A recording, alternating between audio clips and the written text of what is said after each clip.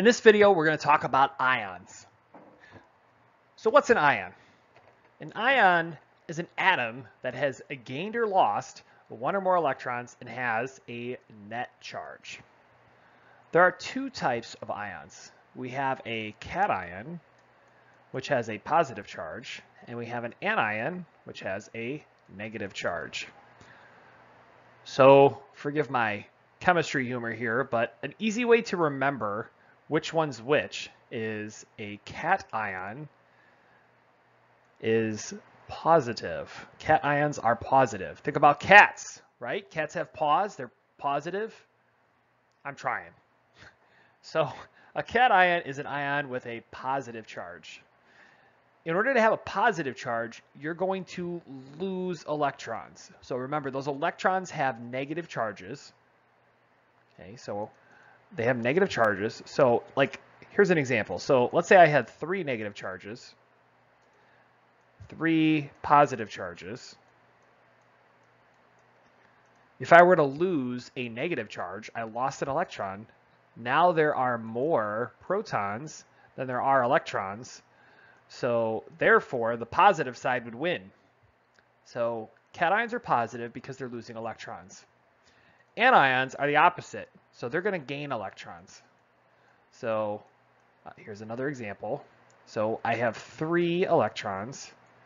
I have 3 protons. So if I gain another electron, so if now I have 4 electrons, now the electrons are going to win in this case because there are more of them. All right? Okay, so how do we determine the charge? We're essentially just going to look at the difference between the protons and electrons. So again, an anion is negative because it has more electrons than protons. A cation is positive because it has more protons than electrons. So let's do an example. So we have an ion. It has 17 protons and 18 electrons. Determine the charge. So in this case, there are more electrons than protons, and there's 1 more electron than proton. So therefore, the charge is going to be -1. We have 1 more electron than protons, so therefore our charge will be -1. 1 is how many more electrons we have than protons, and the negative is the charge that wins. So there's more negative charge than positive charge. All right, let's look at another example. So it says an ion has 12 protons and 10 electrons. So this is the first row of our table here. So if we have 12 electrons and 10 protons, there are more protons than electrons. So we're going to have 2, and since there's more positive than negative, our charge will be positive. So there's a difference of 2. There's more protons, so our charge is going to be positive. The next line, we know the charge is -1, so that means there's 1 more electron. And if we have 10 electrons, that means we have to have 9 protons. So again, there's a difference of 1. That's where the 1 comes from.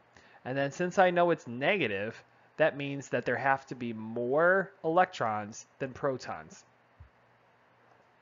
In the final line here, we know there are 8 protons, and we have a charge of -2. So that means that we need to have 2 more electrons than protons. So in this case, our electrons are also going to be 10. There's a difference of 2. That's where the 2 comes from. And then since there are more electrons than protons, we will have a negative charge. All right, let's talk about notation in terms of charge. So we already know that the 16 right here tells us that we have 16 protons. We also know that this mass number, 32, is equal to the number of protons and neutrons. So we are also going to have 16 neutrons because 16 plus 16 gives us 32. Now up here on the upper right hand corner, we have a charge of -2. So that means there are 2 more electrons than protons. So since we have 16 protons, that means we need 18 electrons. All right, let's look at one last example. So in this case, very similar to the previous one, we know that we have 19 protons because our atomic number is 19. 39 is the mass number, so that's the number of protons plus the number of neutrons. So 19 plus 20 would give us 39. And then finally, we have a plus, just a plus here. So if there is just a plus, we assume that this is just a plus 1.